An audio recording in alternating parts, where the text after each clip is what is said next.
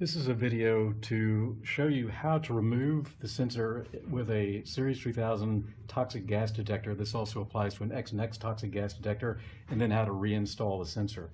In order to remove the sensor, you first of all want to unscrew the stainless steel sleeve at the top, and you simply grab it like so and unscrew it.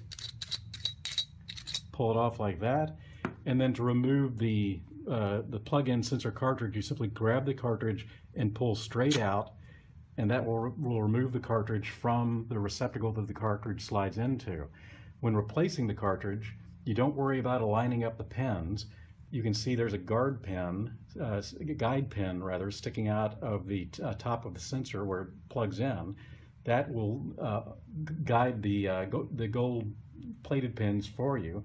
You simply place it in the socket of the sensor receptacle, and it'll stop, and then while gently pressing on it, slowly rotate the sensor, and the guide pin will find the guide hole, align all the gold pins, and slide directly into place where it's supposed to be without risk of damaging the pins.